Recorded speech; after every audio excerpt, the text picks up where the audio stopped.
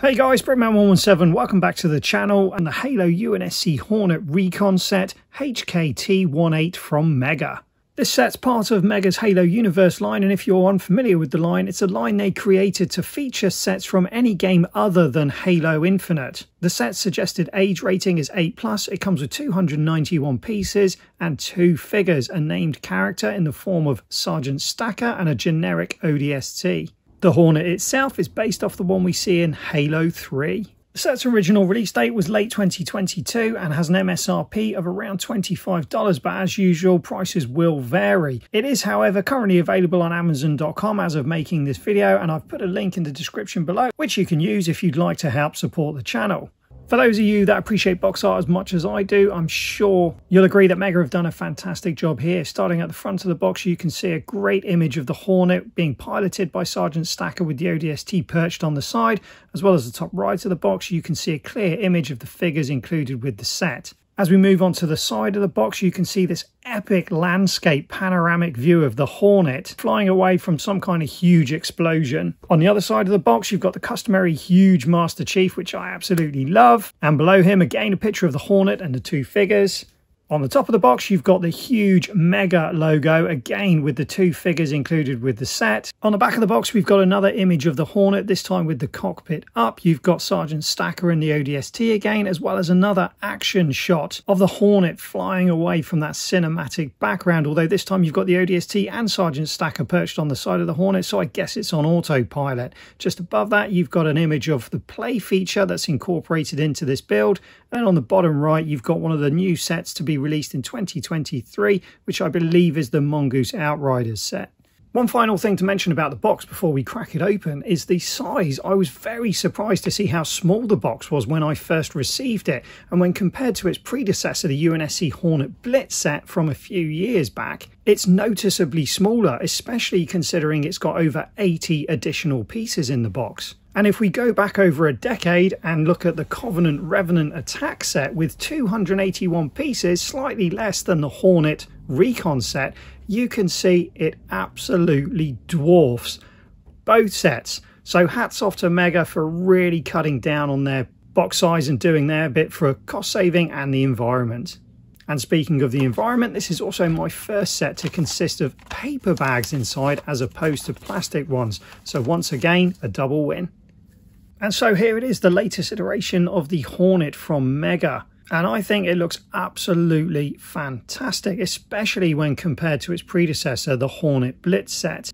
And it really does go to show what a difference an additional 80 pieces to a small build can make. As you can see them alongside each other here, the builds are pretty similar in scale when it comes to the Recon and the Blitz, but they are poles apart in terms of quality. The Blitz is, well, let's face it, underwhelming, but the Recon is a real showstopper. I really like how well they finished off this set. For me personally, this is the perfect combination of tiled off areas as well as studs. I always want to see some studs because you want to know it's brick built, but I don't want to see a lot of studs. I love this smoothed off finish, and I just think it makes it look so much better on display.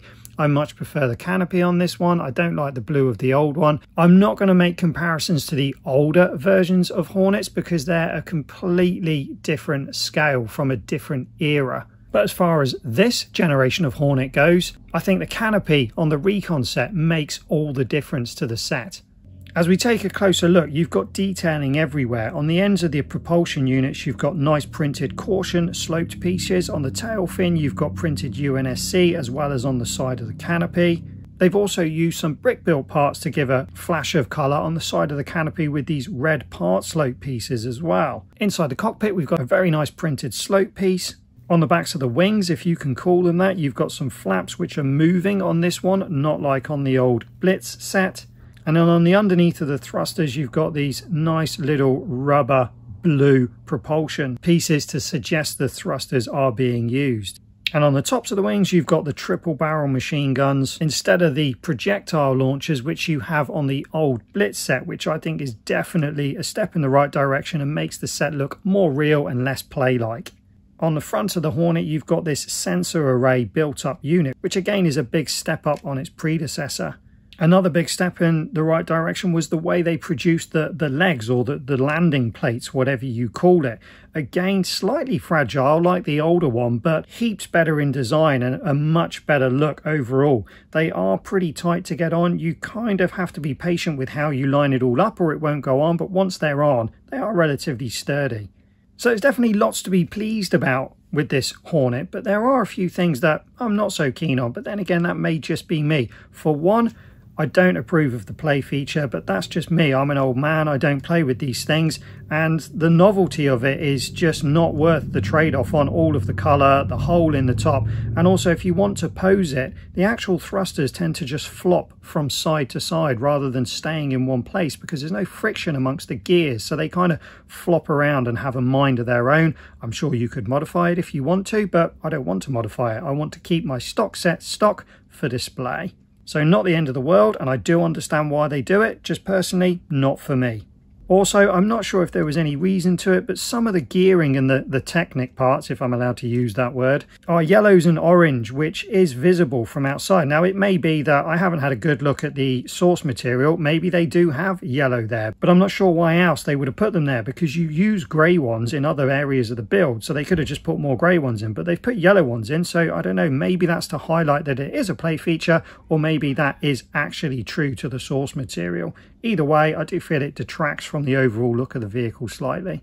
So whether you agree or disagree with the inclusion of the play feature, I don't think it changes the fact that this has to be one of the best rebuilds of an existing set since the Sparrowhawk in the 2019 Aerial Ambush remake. That was an absolutely brilliant new take using current parts to remake a classic set. And just like the Sparrowhawk, this was a fantastic build. Not too difficult, really enjoyable with some interesting build techniques using all the current parts. But that's not all. This set comes with two fantastic figures, starting off with the named character. Sergeant Stacker comes with a silver magnum and green body armor, and it's not the metallic green as we've been seeing in the Infinite line, it's the more matte green, which I'm a big fan of. I think it looks absolutely fantastic when paired up with the grey undersuit of the upper body and the kind of earthy, not really sure what colour you'd call that, but an earthy mottled tone for the legs and the forearms. The boots are moulded in green and then painted with grey over the top to give them that dual mould look. His hat is removable, but I strongly suggest you never do that, because once you see what's underneath there, you can unsee it, so leave it on. The face mould and paint detailing are some of the best I've seen for unhelmeted figures in the Halo line. All in all, this guy looks absolutely fantastic. So really pleased to get an absolute top quality figure from Mega. But it doesn't end there. The unnamed figure, the ODST in the set, has to be one of the best ODSTs Mega have produced. Unfortunately, I've yet to receive the Hive Exterminator set, so I haven't seen the ODST in that set, and I also haven't had the drop pods. If they're as equal in quality as this guy is, boy, are we in for a treat, and are we being spoiled, because this guy looks Halo Heroes quality, not just from the paint applications on his shoulder armor and the camo printing on his forearms and upper leg armor, just the quality of it just looks absolutely, it's so crisp. It's one of the best produced figures I've seen in a long time. No quality control issues with either of these figures. And if we can get a close-up on the visor for this, that has to be one of the best paint applications on any visor I've seen on a Halo figure. Hopefully this means a step forward in quality control with Mega, or possibly even the fact that they're using another supplier now for these figures, which either way, it will be a step in the right direction, and I really do hope it continues. So all in all, I think this is an absolutely fantastic set for both the vehicle and the figures. It's a win all round. And if you do decide to pick one up for yourself, as mentioned earlier, you can support the channel by using my affiliate link in the description below, and it will be very much appreciated. And that's just about it for this review. So as always, thanks for watching. Don't forget to subscribe, and we'll see you next time.